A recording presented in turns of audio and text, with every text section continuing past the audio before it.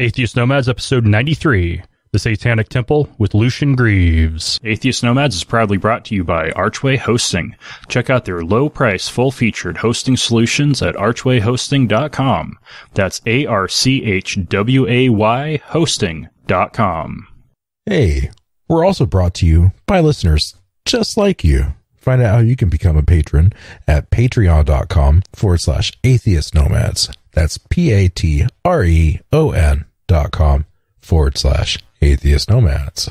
As a concerned parent of the free thought community, I want to advise Atheist Nomad listeners that this is an adult show. There will be things discussed, talked about, topics that may be inappropriate for children under the age of 25, 40. 26, 27, 40.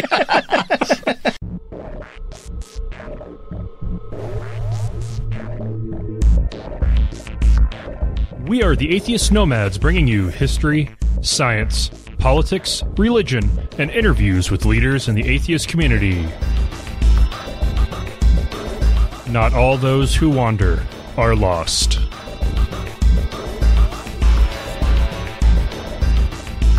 Welcome to another episode of Atheist Nomads. This is episode number 92. I am Destin. Joining me as always is Wesley. Hey there, man. And one thing I need to start before we get to the interview is we've covered stories from this particular group quite a few times, the Satanic Temple. And when it comes up, it's always been one of those where, you know, I kind of want to not like them, but it's hard not to because they keep on coming in on the right side of things. And I just have to wonder, well, why? Well, to help answer that, we have Lucien Greaves with us. Hello. Yeah, I admit I'll fanboy a little bit. But anyways. Yeah, this is pretty freaking awesome, all the stuff that you do. Thank you. Yeah, we're hard at work. Yeah. So I guess the place to start, why are you going with the approach that you're going? Why the Satanic Temple and not something else? Well, because this is what we feel it is. I mean, we're the opposition in a lot of ways to the majority religious voice, and the perfect icon and iconography for that comes from Satanism, and it's definitely something a lot of people gravitate to within our organization in a way they don't gravitate towards anything else. So a lot of people came up in a religious environment. For the most part, everybody came up in a Judeo-Christian construct, and so this deeply resonated for them in a certain way, where they embrace the blasphemy and when they're coming out of supernatural beliefs, and they kind of embrace that and see that there are no repercussions to it, and there's a lot to be said for questioning traditional values or moral norms that are put forward. So even though we don't subscribe to any supernatural belief, the Satanism part is very much something that resonates for us in a genuine way. I could definitely understand where you're coming from on that. You know, I mean, I am a guy that has a zombie Jesus and zombie Mary on my arm all the time. So yeah, it's always a leap to embrace that at a certain point too, and for, you know, especially when you know you might be growing up with certain notions that doing this to yourself brings the wrath of a supernatural fury upon you, and then when you start discovering how moronic those kinds of claims are, how that's not true, and how those beliefs themselves are actually harmful, you know, that can have a profound effect on somebody, and some people, you know, contextualize that as part of their religious belief thereafter, and I think that's where we come from. Yeah, I know. When I was leaving religion, I had a harder time letting go of the fear that Satan was trying to take me away from God than I had a fear of losing my belief in God. Right. And I feel like the belief system itself is constructed in that very way. And I feel it's a very liberating what we do. A lot of people see that as kind of backward because the symbolism and the story of Satan rooting back to Christianity itself. But I don't see it that way, of course. We really embrace the literary Satan. And the Bible is really quite contradictory on who the character of Satan is. In the book of Job, he's in good standing in God's court. They have something of a gentleman's bet about Job's loyalty to God, and play this little game. It's later on the Christian demonology that Satan comes forward. And there's controversy then, too, as to at which points in the Bible were they referring to a character named Satan, or Satan meaning an adversary, any adversary, just in the same way that an antichrist was anybody who is anti-Christian, then becomes this character, this individual character of the antichrist. So the only real coherent story of Satan, we feel, is the literary Satan from Milton onward, of the rebel angel against the ultimate tyranny. Okay. Definitely. God always seems like a dick. Oh, yeah. 100% of the time, really. Yeah. Well, especially the Job story. Satan comes out as a good guy. Yeah, the Job story is kind of hilarious if you break it down. Oh, yeah. You see, this guy really is doing me really well. This guy's doing everything right, and Satan comes along and says, "Yeah, well, only because you're doing him right too." So he says, "You know what? Fuck that guy." So they go and prod at him for a while, ruin his life just to see if, just to see where he stands after that. It's asinine. Yeah. And it's not very good literature either. I mean, when it comes to the story of Satan, one of my favorite stories is Revolt of the Angels by Anatole France. Okay. I mean, if you're going to get into literature, I just don't recommend the book. Okay. And does your organization have any relationship to LaVeyan's Satanism? Well, LaVey did an important thing, I felt, where he really put forward Satanism as atheistic to a certain degree. There was still this talk of ceremonial magic and that kind of thing. So there was still those elements of supernaturalism, but there was no deity worship. And really kind of cohered the idea that a theistic Satanism of that type, of worshiping an icon like that, was contradictory. And that's something we're in agreement with. It's something that's been in our culture since we've grown up. But there's a lot of ways in which we depart from the Church of Satan, and just about every other way we do. The Church of Satan really fetishizes authoritarianism, and I feel that itself is contradictory to our view of Satanism as, being the rebel angel against the ultimate autocrat to begin with. Their kind of fetishization of petty dictators and their ideas about what I would say are debunked ideas of social Darwinism, embracing that kind of bastardized idea, the Spencerian idea of survival of the fittest, that really wasn't exactly what Darwin had ever put forward to begin with. And that kind of Nietzschean idea that altruism doesn't exist and is something, a byproduct of cultural weakness and that kind of thing, doesn't turn out to be true at all. But it's something they still kind of persist with, and they don't get involved in anything on a politically activist level. They really hadn't done anything at the time when the Satanic Panic was in full swing. And the Satanic Panic, if you're not aware, was this moral panic throughout the 80s and 90s, where there was these fears of satanic cults encroaching in on good society and murdering babies and covering up the evidence with all that kind of thing. These mythological Satanists that never existed, but we are very much active in all these things. We've only been around for a couple of years, but we really want to take the fight to the Satanic Panic purveyors, who are still quite in operation. If you're not aware, that's a whole nother type of issue. But you've seen the political activism we do, and we think it's very important that we do so, rather than simply sitting back, calling ourselves Satanists and allowing this kind of slander to befall us. And really, when you do nothing, you kind of put credibility into the idea that Satanism can be or is a problem. If you don't do anything to educate the public on what it actually means and what type of people actually gravitate to your belief system. No, from kids to adults, you guys have been pretty damn cool. Or like the coloring book that was put out recently. that was just really cool and really cute. Well, we don't advocate the proselytization to children. In fact, we don't put these things forward that we do in the hopes that we can draw in bigger membership. Insofar as that doesn't really help us in any way, and nobody needs to be a member of the Satanic Temple or self-identify as a Satanist to help us with any one of the campaigns that we do that they might agree with. Currently we have an Indiegogo campaign running for legal aid for the case in Missouri that we have, where a woman's going to be using our exemptions from anti-abortion legislation in Missouri coming up. And we will get people sending in donations and sending us commentary, sending us emails. And we even get people saying that they're Christian, but they agree with what we're doing on a constitutional level, which is kind of interesting, how this rests with some of the talking heads at Fox News or whatever else, because I get those kinds of interviews sometimes too, and you can see that they have a difficult time grappling with the idea that we have the constitutional high ground, and they realize sometimes that that's dangerous territory for them.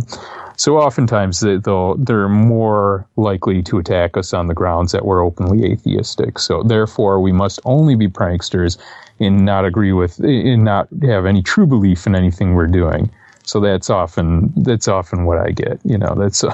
That's most of the criticism I field, is this idea that we're just this dipshit band of pranksters who are just fucking around and having a good laugh at everybody else's expense, when clearly a lot of what we're doing isn't necessarily fun for us to jump in on. The ultimate product might be fun, like the children's big book of activities that we were doing, as you mentioned.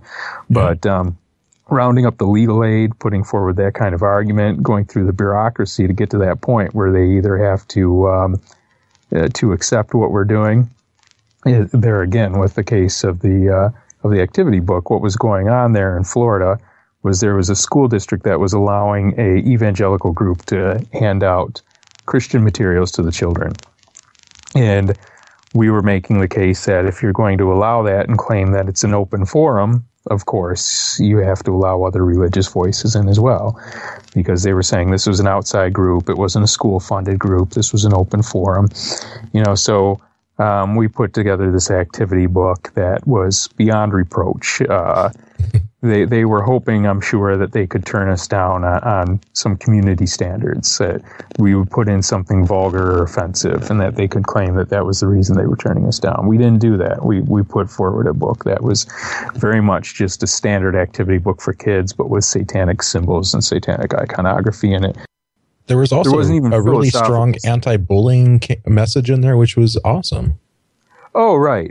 All that. But what I'm saying is there was no heavy-handed religious philosophy in there. There wasn't any pointing to Satanism as the answer. There was no criticisms against Christianity offered in it.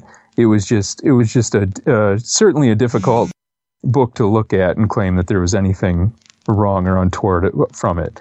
So they decided upon looking at it that really they couldn't turn it down without openly claiming viewpoint discrimination. So what they did instead was they shut down their open forum for religious materials, which is perfect. Well, yeah, which caused a great deal of bitching and complaining from the Liberty Institute, but fuck them. Yeah. Wow. Yeah, if you cared about their complaints, you probably wouldn't have gone with the name the Satanic Temple. Right, exactly. Well, they can cry all they want. What's funny is the Liberty Institute, I think, is massively funded, and we're not, but we just have a very solid argument to make. And recently in Arkansas, a senator put forward a bill there claiming that he put forward a bill allowing for the construction of a Ten Commandments monument and the state property of Arkansas.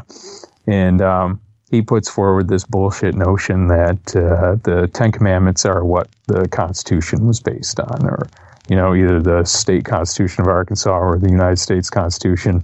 In any case, the Ten Commandments was essential to the foundation of the United States of America, which is all just a total bunch of shit. Mm-hmm. But he actually wrote into the bill that if this is challenged, the Liberty Institute can represent the state. And I think they're willing to do that pro bono.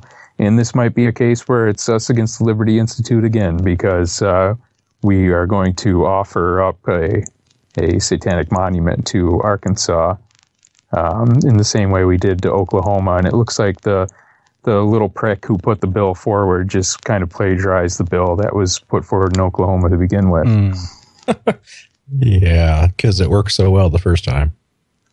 Well, it's worked so far, and we still need to file suit in Oklahoma, and we've reached out to different lawyers, and we have a good lawyer right now who's looking it over, but hasn't agreed to a retainer agreement yet, and he will within 30 days or so. Nice. But you can expect that lawsuit to come up soon, and I think that will be another big bit of news when it does, because the monument's finished. The completed photos of the Baphomet Monument for Oklahoma haven't been released yet, but we'll release them when the news comes out that we've actually filed a lawsuit against Oklahoma. And that'll be a very interesting case that has the potential for a Supreme Court battle. Yeah, that does.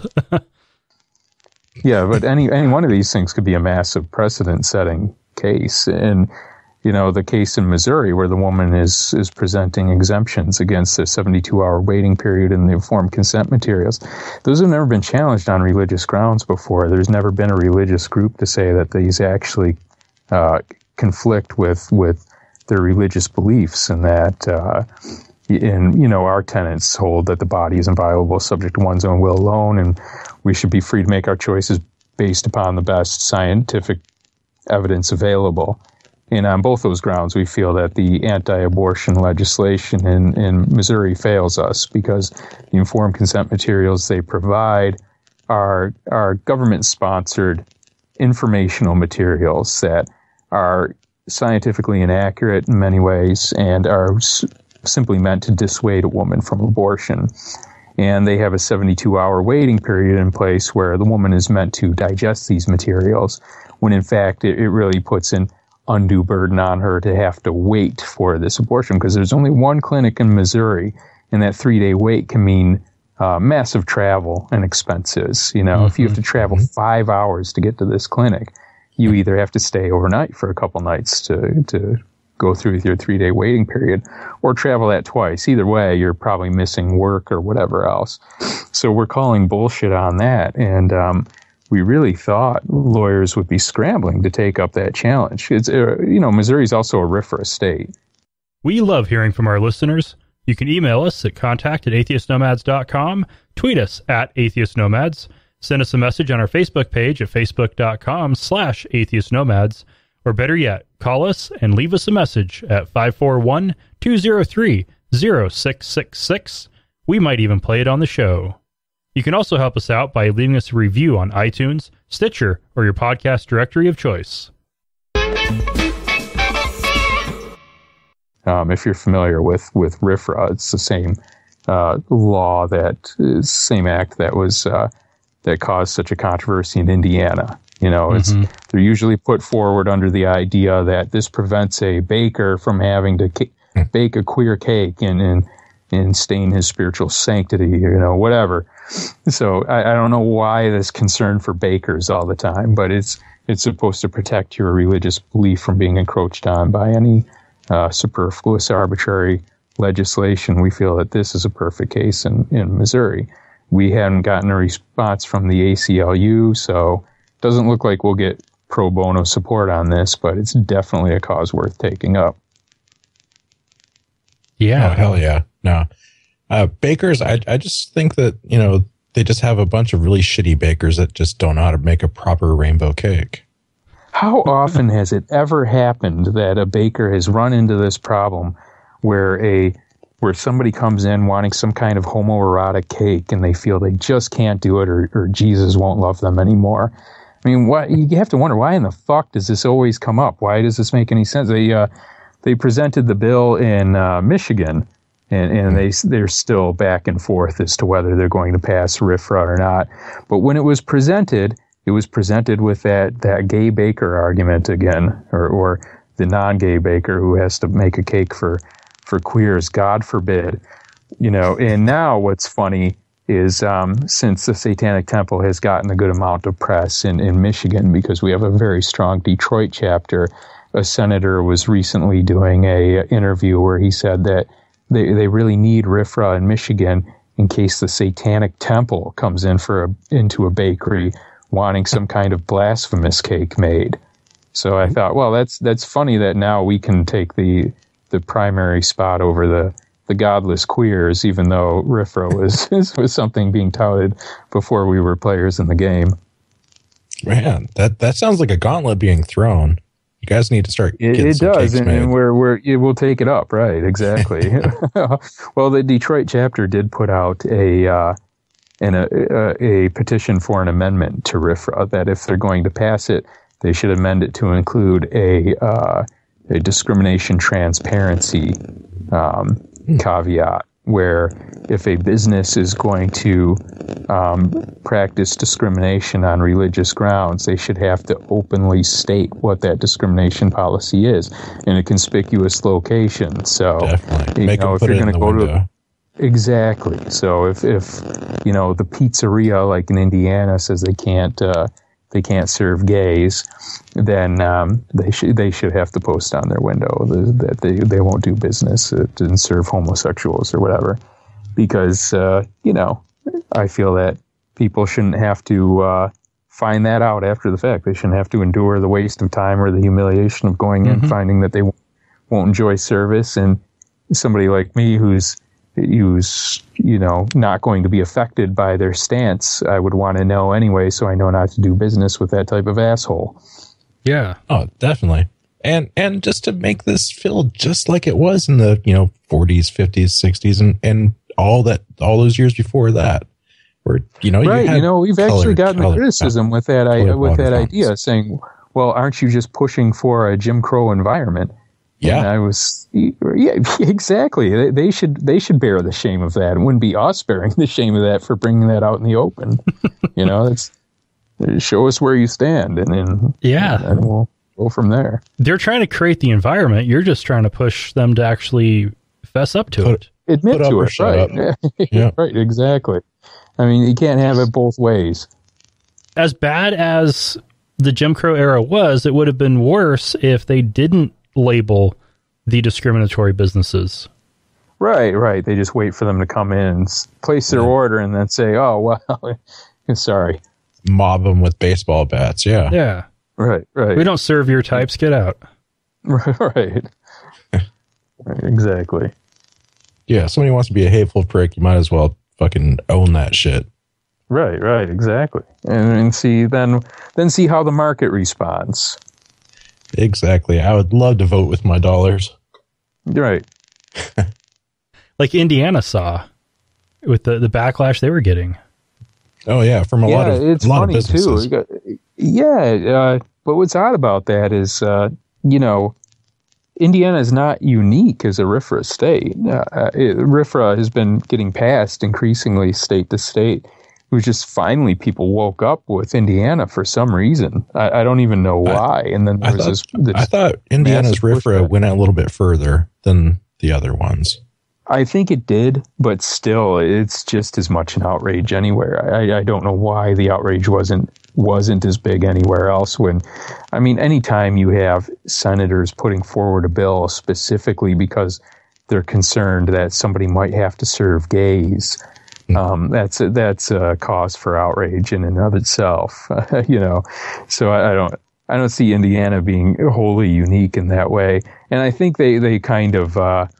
I think the response in Indiana kind of shut Michigan up a little bit. The idiot who was making statements about the Satanic Temple did that, I think, before the fury in Indiana, and who knows where Michigan will go with this after that. But we'll see. Well, a little bit of public shaming goes a long way. Well, we're showing them too that this stuff works the other way. It's funny because RFRA federally was introduced, and the case was something like Native Americans wanting to use peyote as a sacrament, and saying that, the government had a burden to show that they really had some compelling need to keep them from doing that. And so it was meant to protect a minority group, right? And then some clever asshole came along and decided that Christians are being oppressed by having to serve gays. And so they try leveraging these different state RFRA laws.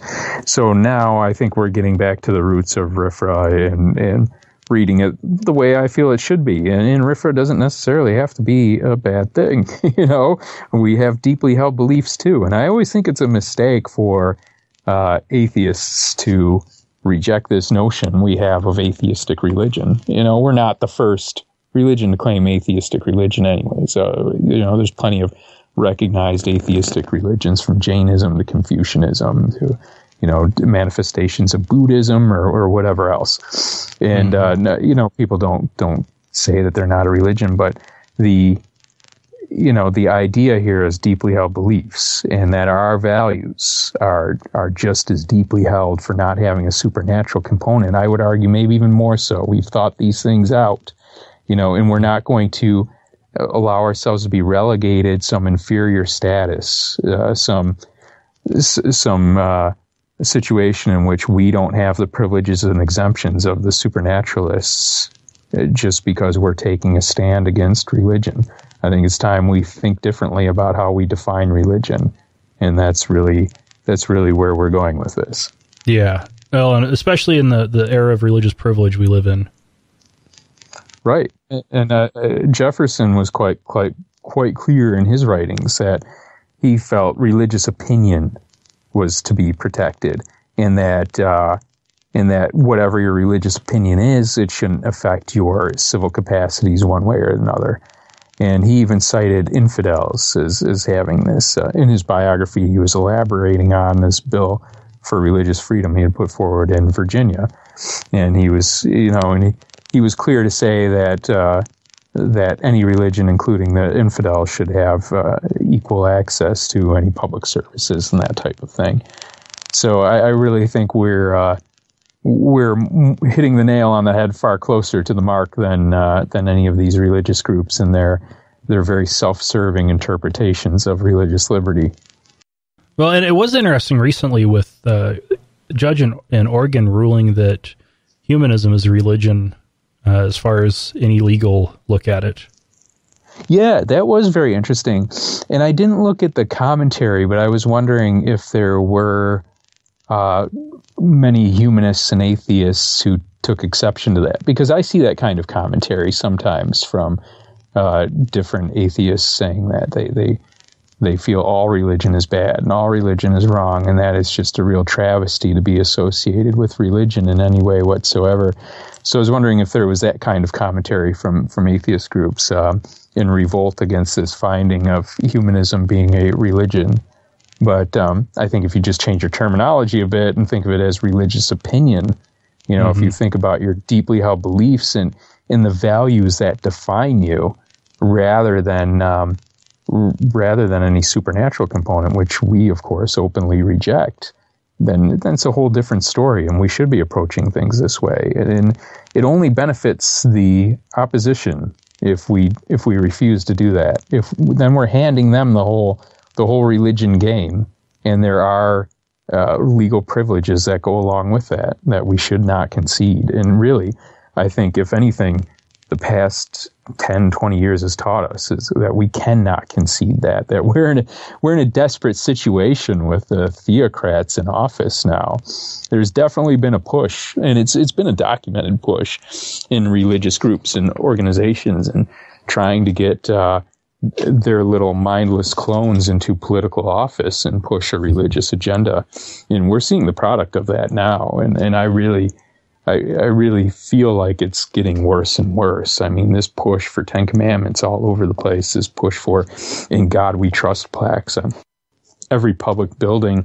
And it's been wildly successful in a lot of ways. And I really think that we're kind of a last line of defense or assault, and we couldn't be more timely. And it's been a constant struggle for us ever since we jumped into the game. There was that really nice, comfortable time when Bush Jr. was in office, and people were, the Christians were bothered by us, and basically everything was kind of, they were trying to push for 10 Commandments monument and stuff like that for a while, but not too hard. But since Obama's been in and people have been pushing back, it seems like there's that really big rise up of everybody just trying to get their, I don't know if it was a cumulative effect where they've just been emboldened progressively as they've gone on. It doesn't really matter the president, or if since Obama came in, there's that kind of apocalyptic fear that now this Antichrist black Muslim is in office and something must be done. Well, maybe he's going to take our guns. Well, right. They say that about every Democratic candidate. Yeah. So. I think another factor is the religious right is seeing the youth leaving in droves. All conservative religion is seeing that right now, and liberal religion too. And they know they've got to act now, or they're not going to have a chance. Yeah, maybe that's it, and I hope their numbers are dwindling. I don't know.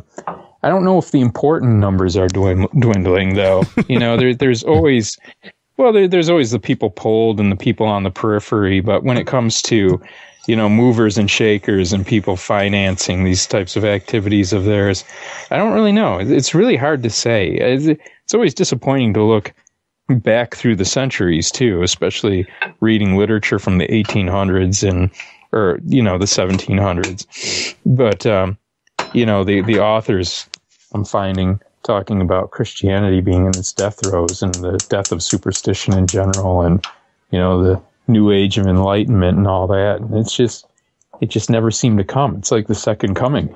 It never arrived. I don't know. I really don't know what to make of it.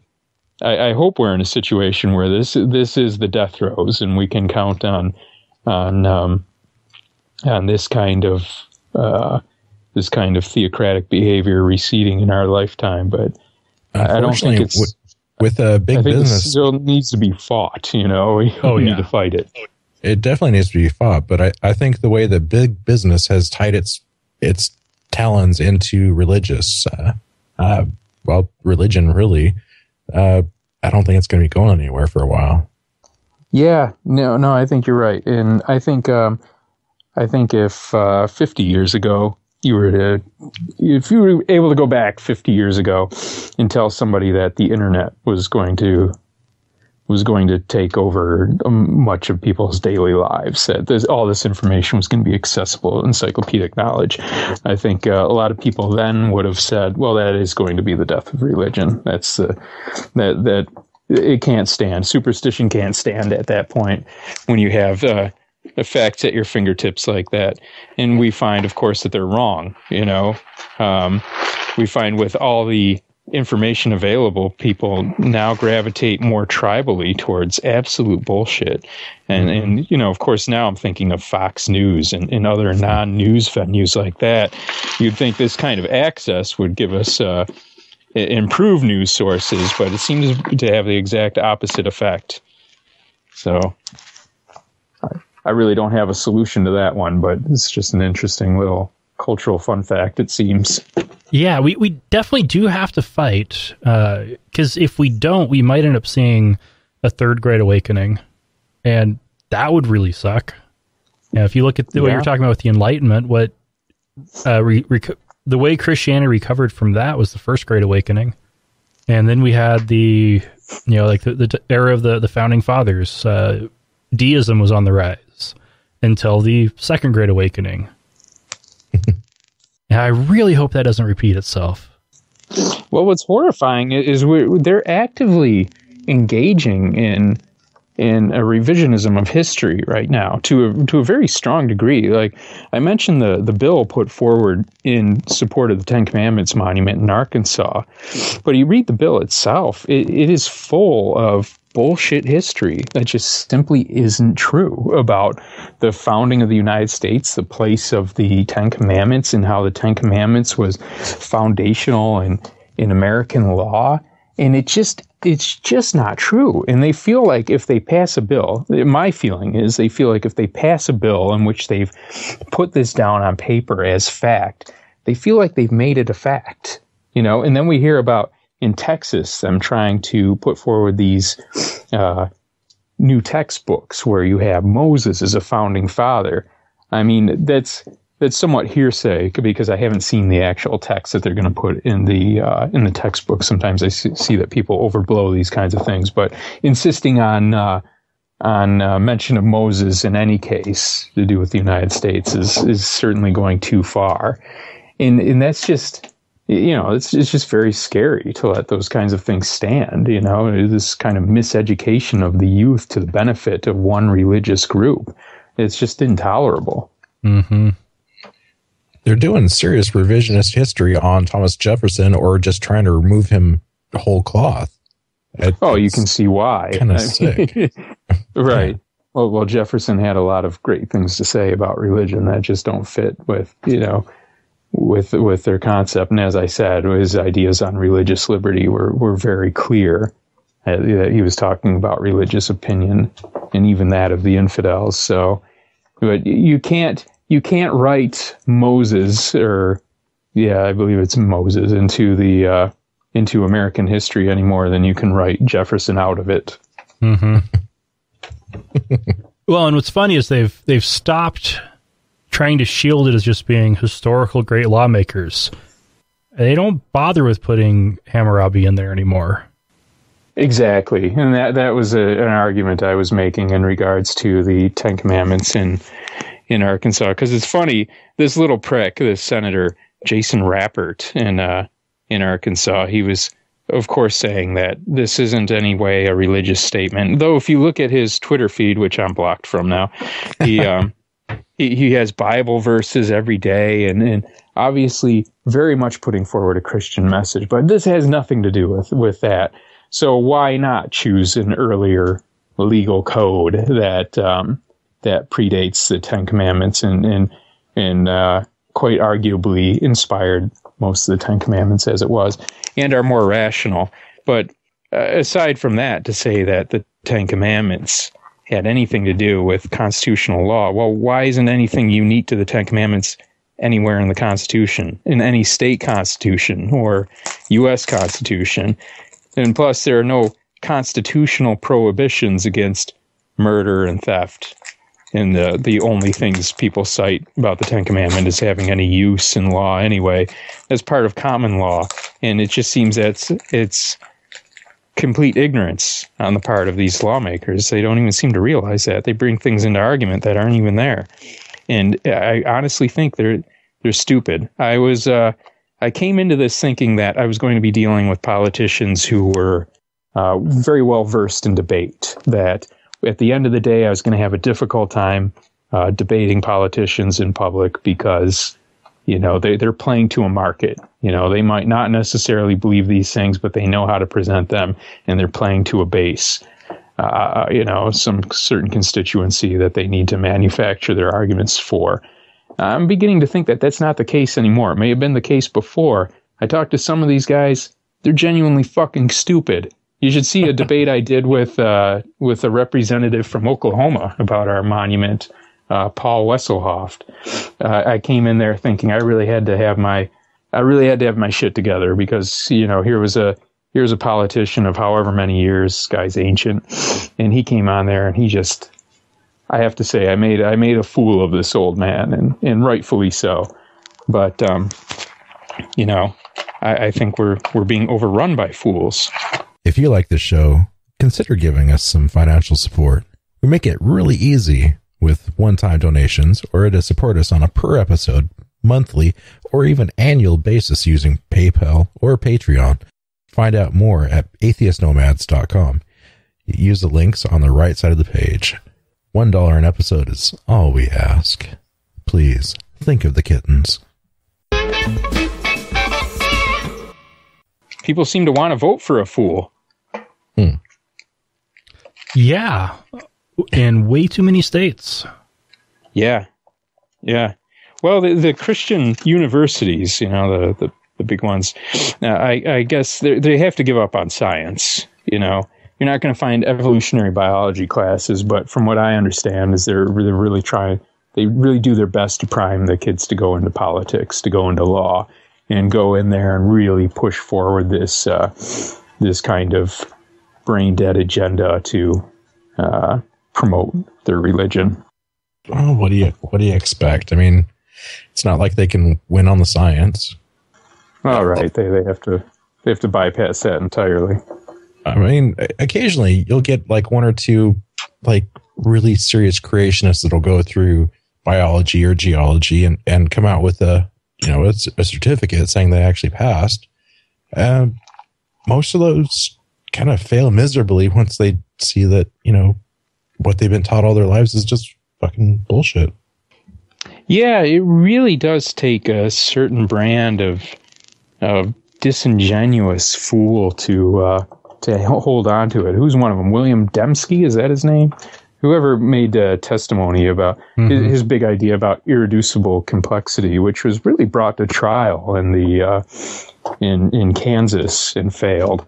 But you try to understand a guy like that and think, does he really believe the bullshit he's saying? And I still can't figure it out. I deal with these people all the time, and I still have difficulty measuring their sincerity and authenticity, which is funny because people look to us, the Satanic Temple, and it seems they're always trying to measure our sincerity and authenticity because we're upfront about being atheists, because we're really upfront about our arguments. And I feel like, it's just such a different way of thinking for them. And this idea of non-theistic Satanism, they feel could only be a joke. It's shocking. It's something that, stirs up a lot of controversy and reaction. So therefore, any one of these things is all it's about. We're only doing it for the reaction where, we say we're atheists, so therefore we're only atheists. We're not Satanists. The philosophy can't mean anything to us. That metaphorical construct doesn't actually mean anything beyond the pranksterism. So the question of authenticity arises all the time, and yet I'm always looking at the other side, wondering how much of this do they actually believe, and how much of it is just convenient for them. Well, when I was in the seminary, for your information, I got a bachelor's degree in theology from an Adventist university, and then I went to the Adventist seminary, and I dropped out halfway through my Master of Divinity, and I was made a point of talking to the professors that, based on what they said, I could tell they had gone through similar doubts that I was dealing with. And what I found talking to each one was that they knew the facts, and they knew the facts didn't match up with what they believe, but they accept what they believe on existential grounds.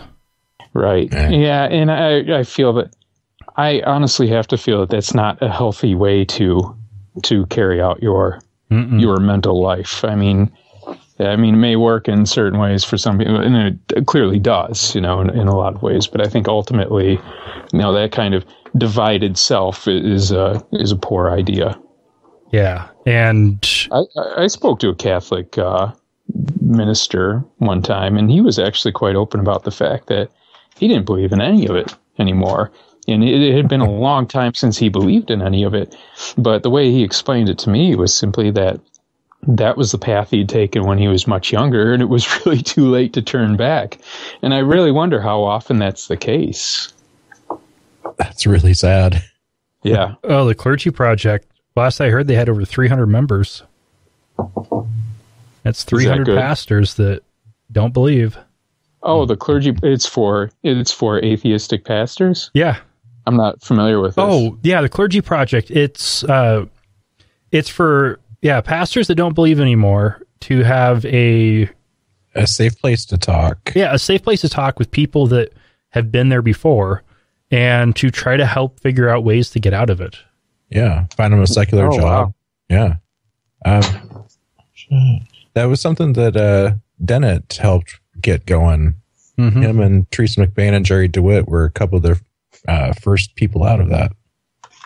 Oh, well, so they realized there was a market there. Yeah, that does not surprise me. Yeah, and, well, like, okay, I've been through a lot of those same classes, and there's, if you actually take it seriously, your studies, I don't get how you can come out the other end and still believe. I really don't. Well, I would have thought, I've never been through seminary, so I would have thought they would have kind of manufactured the education to go the other way. So what exactly was it matching up for you? I mean, did you have to take standard history lessons and other types of educational courses that contradicted your theological teachings? Well, I did have to take all the standard general type courses, but it was the theology classes that, when you're studying it that deep, you can't not see the contradictions. Oh, right. So you were seeing the internal inconsistencies themselves. Yeah. Right. And one of the most damning classes was a class on it was basically a creationist propaganda class. And it was amazing looking around at the faces of the other students in that class and how many people were just like, holy shit, we've got nothing. Well, are you familiar with the writings of Bart Ehrman? Yeah, a little bit. Well, he was he clearly majored in theology. I'm not sure which direction he was in, but he's done really in-depth scriptural analysis, and he's clearly not a believer now, and writes these books that really, really pull the entire thing apart and shows exactly where the contradictions are, and where the differences in translation come in that really took off into another direction. All those types of things. It's really, really interesting material. But yeah, you'd think that teaching would turn out a lot more. Yeah, but there are some people that there was a decent number of people I was going to school with that weren't that bright. They struggled through the Greek. But that's true. That's true of any school, though. Yeah, struggled through the Greek, but they got through it. But there's the ones that they just have to pretend. Yep. They somehow managed to live with the cognitive dissonance. So how did you come out of it? Was it painful, or did you have other good options lined up? Were you able to kind of seamlessly transition into another field? Oh, horribly painful. I actually dropped out 4 sermons in on a 22-part evangelistic series in Mexico. So I wasn't even in the country when I crashed and burned. And then I couch hopped for a month and found a job. And did you have to kind of reconsider a good number of things you thought were wrong or right, even outside of the religious teaching? Like, for example, issues related to premarital sex and that type, and gays and that kind of thing. Yeah. I had see. This might be an issue of imprinting and timing, because if you had come across atheistic Satanists in that time, living what would have seemed like a responsible hedonistic lifestyle, and telling you there's nothing wrong with this or that, and yes, this is blasphemous, this symbolism or whatever, but that's the point. You may have really latched onto that. That might have been something you really gravitated toward. And then you could see how this could be very genuine for somebody, despite the appearance of just raw pranksterism. You could see that this could be a culture of its own, that this could construct somebody's cultural identity, the type of thing that we're doing. So I say that in effort to try to get people to understand where we're coming from, because that always is the question, the authenticity, the why is it Satanism, and why not some other word or form or voice that could be less controversial to people, as though we're averse to controversy. But but hopefully for some of your listeners, that gives a deeper understanding. Well, in my own experience, since really the last thing I had to let go of was the fear that Satan was deceiving me, if I had just switched that to Satan was liberating me, I would have been a Satanist. Right, exactly. That minor of a difference. Right. Oh, that's a hell of a switch right there, though. Yeah, it is and it isn't, because we've had it said before that, our Satan is just somebody else's Christ, and I don't reject that, because I think that's an important thing for somebody to realize too. But, of course, saying you're a Christian, saying you're an adherent to Christ's teachings, I think is definitely not as strong, definitely not as liberating, because you have that moral self-licensing that goes along with that. I'm not sure if you're aware of that term, but look up the term moral self-licensing, and they've done a good number of studies that find that people who define themselves in terms of moral superiority often give themselves license to act like pricks in openly immoral ways. So you have people who have this belief that they have this moral high ground, and so they feel it gives them license to act like pricks. And I think we see that a lot of times with Christian groups. They're good people because they define themselves in the symbolic terms of moral superiority. And I think you see that kind of thing at play when you look at a case like this woman who vandalized our holiday display in Florida. Are you aware of that case? Yeah, weird, crazy Catholic batshit lady. Yeah, and just this week here, we get news that she started another GoFundMe campaign where she's claiming that we ruined her life, helped her lose her job, and all these things. Completely untrue. We've had no contact with this woman or her employer whatsoever. We weren't even the ones bringing suit against her. It was the state, and they dropped the charges. And she's claiming that this case has cost her everything and that she needs a handout. And what's funny is you see this kind of like Catholic news service and different agencies, Glenn Beck, applauding this woman for her petty vandalism, for her criminal behavior that she entirely got away with and is now asking for a paycheck upon. And I think only in this context, when you're looking at things in these symbolic terms of religion, would you take the side of somebody engaging in the way she did against us, behaving in the way that we are, and imagining that she has the moral high ground, the upper hand on this. That's kind of distorted thinking. The one thing that she clearly needs is medication, though, not a handout. Right. Oh, right. Yeah, there seems to be something wrong with her, but these people, they only emboldened her, and when the prosecutor for the state decided to drop the charges for no good reason at all, they just further gave her this idea that she had done nothing inappropriate at all. Well, one of the most dangerous things out there is a mentally ill person who finds God instead of a good doctor. Yeah. Yeah, we've seen that time and again.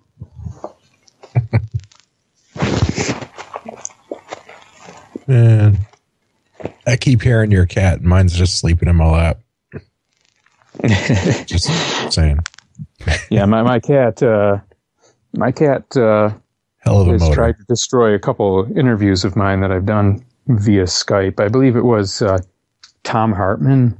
I was on his show when I was doing it through Skype, and that was just the time my cat decided to run across my table and knock shit on the floor. It's like she knows. She knows I'm doing an interview.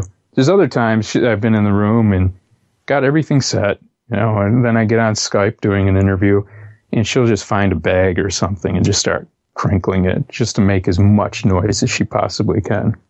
I don't know. She's really got a talent. She really seems to realize what's going on and when to do these things, when is exactly the wrong moment. So she should make a spectacle of herself. Nice. Wow. I think the worst my dogs have done went from laying quietly on the floor while we're recording to gnawing on a bone really hard right against the floor. Oh, yeah. Making a very loud clicking sound every time. All right, so we've been talking about what's going on in the world a lot. A couple of your favorite movies. What do you like to do? What do you do in your spare time? Do you have spare time? No, I really don't. Lately, as I was talking about some of the commentary, acting like, I think there's this perception about how fun this must be. It's only fun in retrospect, if something works out. But like this past couple of weeks, this desperate struggle to get a lawyer in line for Missouri because, we just didn't anticipate the difficulty getting a lawyer. And we end up looking quite bad if we are not able to come through on our argument. It looks like we have everything cleared up now, but that just happened this evening. It was a couple of weeks of being on the phone and being kept on the line by the ACLU, claiming they get back from us and then not responding to the calls at all, to, finally getting a paid lawyer lined up to work on this. So that's really all my time. At least it has been for the past couple of weeks, and it's kind of hard for me to get out of that mindset now. But one day, I'd like to step back a bit and just be a fat fucking slob and play video games and, just let it all pass me by for a little bit. Right now, though, I've got things to do. So, yeah. Eventually, I want to be one of those guys who can sit back on his laurels. And have underlings doing your bidding. What about the SPLC, the Southern Poverty Law Center? They ever help with something like that? Maybe. Yeah. I haven't tried them. We tried a lot of the reproductive rights centers, and everybody kept trying to bounce us back to the ACLU. And we had a contact with the ACLU who, over the weekend, said he was actually going to be working on this, and that this was, that this all looked good and was a good case to him. And ever since, he's been on a conference call 24 hours a day. So clearly he doesn't want to talk to us. I kind of get the impression that the ACLU, for whatever reason, doesn't want to take the case, but they also don't want to say that they're not going to take the case. I think it's just kind of a playing politics thing where they're not sure how this will work out, maybe from a PR perspective or one way or the other. So they don't want to say that this was something they wouldn't touch. They don't want to speak against it, but they're not going to take it. But them not coming out and saying that to us has kind of held us up and put us in a real bad spot. The Southern Poverty Law Center is supposed to specialize in civil rights and public interest litigation. So so they should probably have a presence in Missouri. We had to have made 1 million calls in the past couple weeks, though. But maybe there's somebody we can bring on. Maybe they're people we can go to after the fact. What we really need to be ready for is when she goes to the clinic, which is coming up. Then she needs to present the exemptions. And when those exemptions are likely refused, we have to be able to file right then. So there's a limited time frame we had to work with here. We need to file for injunctive relief is what it's called, saying that these waivers need to be respected. And so, now we have somebody paid to put this together and file it. But hopefully that doesn't hurt our chances of, well, it won't. We can convert over to pro bono at any time then. But as for now, we have to pay up to lawyer up, and that's what we're doing. Why can't we just be more like fucking Northern Europe? Oh, shit. That is the big question. Why are we the one nation that is the most ostensibly secular on paper, and we're dealing with this bullshit more so than states that or nations that have far more or far less secular constitutions? Yeah. Damn. Man, you're all right. Wasn't sure what to expect because. Well, I hope what you got was something coherent because, I said, I've been on the phone for the past couple of weeks now. Haven't really had social dialogues, and now I think I'm just pouring shit out, and I'm not sure if it's cohering into a into a linear narrative or not.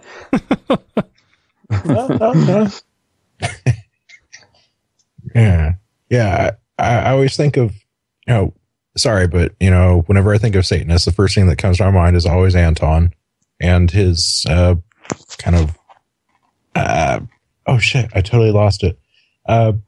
He looks like the guy from, oh, fuck me. Flash Gordon? Gordon, yes, thank you. God. I always hoped they'd make a remake and he'd be in it. Well, no chance of that now. Yeah, no, definitely. He had that weird persona, kind of the same.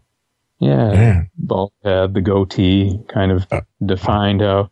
Well, it's funny when I first started doing press, and there first started being video images of me online. I remember some of the first commentary was people saying, that guy doesn't look like a Satanist to me. And now I see the exact opposite. I see a lot of commentary saying, well, this guy really looks the role. And I think people's kind of expectations and perceptions change. I don't know. I saw online somebody in the comments was saying I should play Lucifer or whoever else in the Constantine show or movie, or if there's that. I don't know what it is, but some kind of show or movie where Satan or Lucifer plays a role, and somebody thought I would be the perfect image for that, and I thought that's kind of an interesting change in perspective. Mm-hmm. I don't know. I mean, whenever I think of Satan, though, okay, I'm going to go back a little bit because you guys were talking about, the flip. If Dustin, if you would have just said that, Satan was my homeboy, everything would have been a lot better. You would have come out as Satanist, probably, but still. No, I wouldn't say everything would have come out better. It just would have been a little bit different. Well, minorly different. Just would have got the different label. Yeah. I came out thinking that it was all just complete bullshit, and hell really didn't give me any warm fuzzies or bad feelings, really. But now that I think back on Satan, he's not that bad of a guy. If I was going to be friends with one of them, he would be the one. Yeah, has a far lower body count, that's for sure. Mm-hmm. Yeah. Yeah. Well, and especially when you look back at the historical development of that character in the Bible, Satan doesn't first show up until, debatably, which would be first, it'd either be Chronicles or Job, but it's not until after the exile, and that's late. So there's a lot of stuff that if they'd written those texts later, they would have been attributing to Satan and not God. Instead, they just let God be both the good guy and the horrible, horrible asshole. Right. And that was what it was supposed to be. He was everything. There was some kind of comment, I forget now which of the books, but God describing that I am the darkness and the light, and I am the good and evil, all that kind of thing. So it was really with the demonology of the Christians, and that kind of thinking is the psychology is common in any fringe religious sect. I mean, it's easy to see Christianity coming up as a cult within Judaism at a certain point in time. That idea that they really had the answer and that the world was against them, and and then you have this dualism, God and Satan, and Christ was the one savior against Satan, that type of thing. And it's funny, just even approaching theology from a psychological standpoint, you would think that it would do much to debunk it. I can never understand how people retain their faith in any case, no matter what their primary area of study is. I think any kind of detached view and you'll see it for what it is. Yeah, well, I'm thinking about that Terry Gilliam movie, Time Bandits. God created the pure and concentrated evil, and it's all his fucking fault. Right. Well, all you have to look at is the Garden of Eden. The tree of the knowledge of good and evil. Literally, the tree of knowledge was the evil temptation. Yeah, don't learn. Yeah. But there again, it's only later on that people interpreted the snake to be Satan, whereas in the book, it's just another talking snake. Yeah. Common in those days. Sure. Yeah. Talking snakes, talking donkeys. Yeah, sure. Yeah, and it's just slithering around, said, hey, why don't you get yourself some knowledge, much to God's discontent. Well, and if you look at the curse on the snake, it wasn't just slithering around. It either had legs or wings. Because part of the curse is that it would have to crawl on the ground on his belly. Yeah. And so apparently... in the same way that now we're to believe that dinosaurs were vegetarians until the fall. Yep. Despite the big claws and the teeth and the obvious carnivorous construct, they were vegetarians until this evil befell the world. Come on, the Flintstones was real. You know, we were riding them fuckers. All right. Well, we are about out of time. Yeah, man. Oh, boy. So, Lucien, what do you have to plug?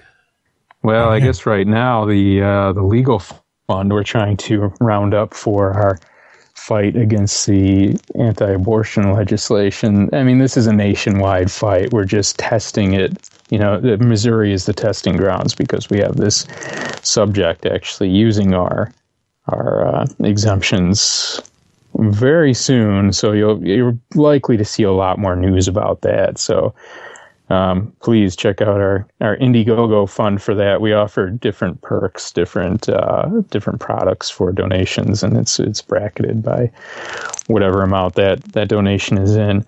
But believe me, that will all go towards this campaign. And it's a bit more poignant now because our Oklahoma also just passed a 72-hour waiting period.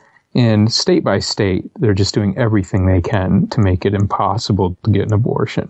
And this really needs to be brought to a stop, you know, and I feel like we stand the best chance of grinding this bullshit to a halt. You know, finding these bypasses is exactly what we need to do. So that's really what I have to plug right now. It's kind of a desperate state of affairs for that because we have to round up some serious cash to put this forward. Like I said, we're not getting pro bono support. So check us out. Go to our website or check out Facebook. We update there often with our news and our campaigns and reports and everything.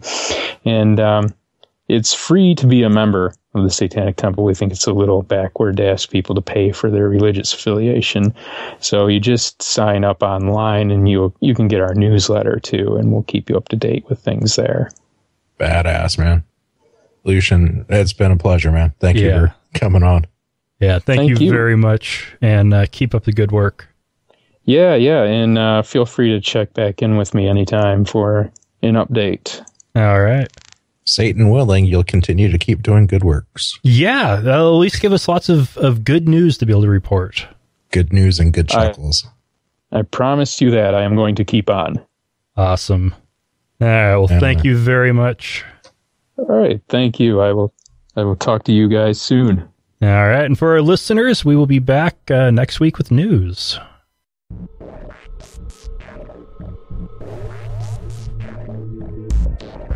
Thank you for listening to another episode of Atheist Nomads. You can find us online at www.atheistnomads.com.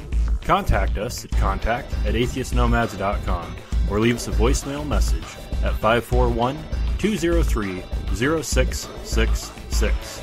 You can also like us on Facebook or leave us a review on iTunes, Zune, or wherever else you find the podcast. Until next time, this has been the Atheist Nomad.